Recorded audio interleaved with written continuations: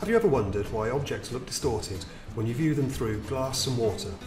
The answer is to do with the refraction of light. In this lesson, we are going to look at why light refracts, how to draw refracted ray diagrams, and measure the angles in those diagrams. One of the most common uses of refraction is in lenses.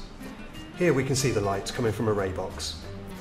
When a converging lens is put into the path of the light, you can see that it refracts and causes it to change direction. When a diverging lens is put into the path, it is refracted the opposite way. Now we're going to look at why the light changes direction. In this animation, the light is being shone from the top down. The material on the top is air, and below it the light passes into some glass. At this angle, the light is not refracted. However, increasing the width of the beam so that you can see the wavefront reveals the process. You will notice that the light slows down as it enters the glass and the wavefronts become closer together. We can observe the refraction of the light by changing the angle that the light enters the glass. As the light slows down, in order for the wavefronts to become closer together, the light is forced to change direction or refract.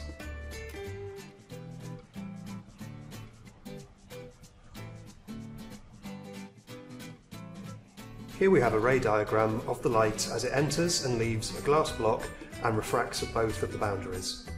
We're going to measure the angle of incidence and the angle of refraction of the light as it enters the block. All of the angles are measured from a normal, just like in reflection. To draw the normal, you will need to line up your protractor along the surface of where the glass block would be and mark at 90 degrees. Next, you draw a dotted line from the mark to the point where the ray enters the glass block and to continue past the surface of the glass. To measure the angle of incidence, line up the 0 degrees along the normal and read off the protractor to the incident ray. The same process is used to measure the angle of refraction. The 0 degrees is lined up on the other side of the normal and the refracted ray's angle is read off. And in the next section we're going to measure the angle of incidence and angle of refraction from a real ray. So I mark where the light is coming out of the ray box and the point where it enters the block and the point where it exits the block. Now we can remove the ray box and get my ruler out and join up my first two marks and my second two marks.